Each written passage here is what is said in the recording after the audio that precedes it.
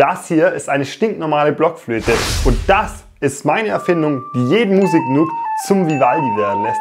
Wie ich das Teil gebaut habe, wie es funktioniert und wie ich damit die wichtigste Frau in meinem Leben beeindruckt habe, das zeige ich euch in diesem Video. Dieses Video wird unterstützt von Berrybase. Um eine Frau in meinem Leben zu beeindrucken, würde ich ihr gerne ein romantisches Stück auf dem Klavier vorspielen. Und obwohl ich schon als Kind von meiner Mama in den Gitarreunterricht gesteckt wurde, ich weiß, crazy Frisur damals, bin ich bis heute mit keinem musikalischen Talent gesegnet. Aber inzwischen bin ich Ingenieur und ihr wisst, was das bedeutet. Ich kann mir einfach eine Maschine bauen, die mich extrem musikalisch werden lässt. Der Plan ist, ein Gerät zu bauen, das ich am besten in meinem Ärmel oder irgendwo unter meinem Pullover verstecken kann, sodass ich mich dann ans Klavier setzen kann, wenn man mich von hinten sieht, ich das Gerät auspacken kann und auf die Klaviertasten legen und es dann für mich einfach perfekt Klavier spielt. Damit, wenn man mich von hinten sieht, es so aussieht, als ob ich spielen würde. Um so einen Roboter zu bauen, der für mich Klavier spielt, ist es wichtig zu verstehen, wie Klavierspielen überhaupt funktioniert. Und zwar teilen sich die Klaviertasten in die verschiedenen Oktaven auf. Diese fangen beim C an, haben dann 7 Töne und wiederholen sich wieder beim C. Außerdem gibt es noch so Halbtöne wie Fis, Gis und so ein Scheiß. Diese werden durch die schwarzen Tasten abgedeckt. Ein Klavierstück erstreckt sich meistens über mehrere Oktaven, 2, 3 oder 4 sogar. Das heißt, um verschiedene Klavierstücke zu spielen, brauche ich einen Roboter, der mindestens 24, wenn nicht sogar 36 oder 48 Tasten betätigen kann. Und da liegt ein großes Problem. Denn ich wollte zum Betätigen der Klaviertasten diese kleinen Aktuatoren nehmen, aber die sind leider zu schwach. Und bei größeren Aktoren würde ich niemals 36 Stück unter meinem Pullover versteckt bekommen.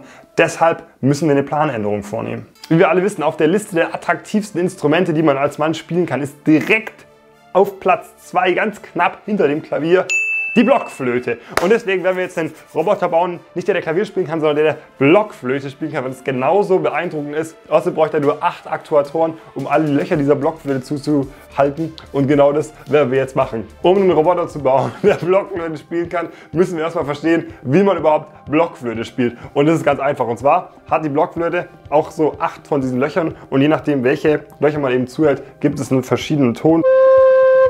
Jetzt müssen wir nur noch eine Apparatur bauen, die eben diese Löcher zuhalten kann und öffnen kann und mit einem Mikrocontroller gesteuert wird, der dann genau sagt, wann sie wie zugehalten werden. Und das Wichtigste ist, dass die Löcher dicht zugehalten werden. Und wenn sie nicht besonders dicht zugehalten werden, dann gibt es nämlich ein Fiepsgeräusch, so ungefähr.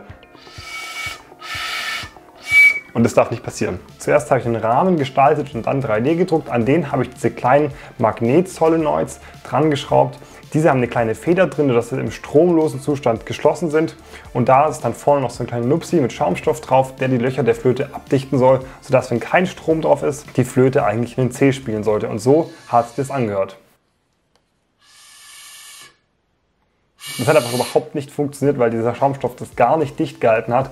Deswegen habe ich Oropax genommen, weil die viel weicher sind und die vorne dran geklebt. Außerdem habe ich die Aktoren ausgetauscht zu so blauen, die deutlich mehr Hubweg haben und hoffentlich besser abdichten. Das Ganze wird gesteuert von so einem kleinen Arduino und um den Code zu testen, habe ich mal eine ganz einfache Tonleiter draufgeladen.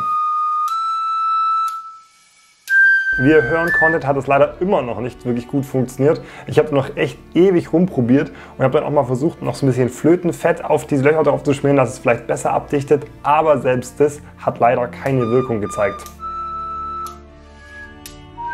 Das hört sich immer noch scheiße an. Ich habe dann trotzdem schon mal ein Lied draufgeladen, einfach weil ich hören wollte, ob es sich denn vielleicht schon so ein bisschen gut anhört.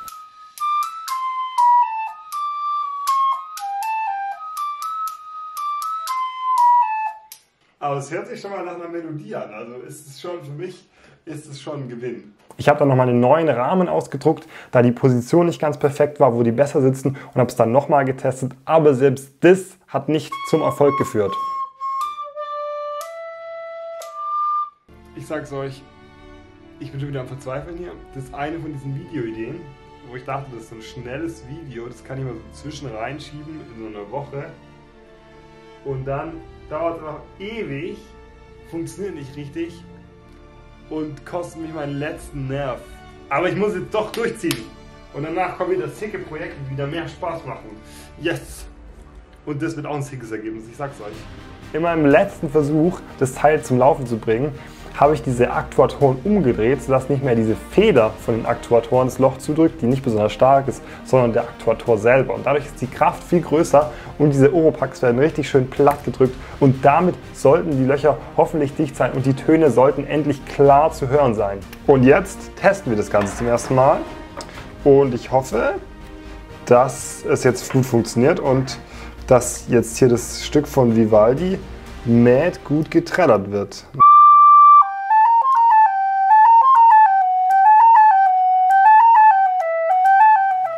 Gar nicht mal so scheiße. Some call me Luis, some call me Vivaldi. So, ich habe jetzt nochmal ein recht bekanntes neues Lied einprogrammiert. Schreibt doch einfach einen Kommentar, wenn ihr das Lied erkennt und ich pinne dann den richtigen Kommentar oben an. Während ich das spiele, sage ich euch außerdem, wie ihr diese Flöte am besten nachbauen könnt. Wenn ihr dieses Teil nachbauen wollt, dann schaut am besten mal bei Berrybase vorbei. Das ist der offizielle Online-Shop von Raspberry Pis, aber da gibt es auch alles andere, was ihr für eure DIY-Projekte braucht. Ich habe euch da einen kleinen Blogbeitrag bei denen verlinkt, wo ich euch nochmal genauer beschrieben habe, wie ihr diesen Roboter nachbauen könnt und wo ihr alle Teile dazu, die ihr jetzt braucht, bei Berrybase finden könnt. Also falls ihr irgendein DIY-Projekt starten wollt, klickt einfach mal auf den Link in der Beschreibung und checkt Berrybase aus, weil die haben nämlich noch viel mehr als nur Raspberry Pis. Jetzt, wo der Roboter endlich funktioniert, konnte ich damit auch das Mädchen, was ich gerade date, beeindrucken und habe mir deswegen diesen kurzen Clip auf Snapchat geschickt.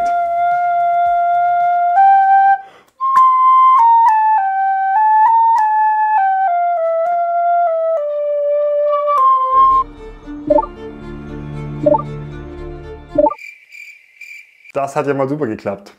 Aber ich wollte ja auch nicht irgendjemand mit der Flöte überraschen, sondern die wichtigste Frau in meinem Leben. Und das ist natürlich meine Mama, die einfach mich trotz meines nicht vorhandenen musikalischen Talents nicht aufgegeben hat und mir sogar noch für dieses Video hier das Klavierspielen erklärt hat. Und deswegen werde ich sie jetzt mit der Flöte überraschen. Mama, komm mal. Komm her. Ich spiele jetzt was auf der Blockflöte vor.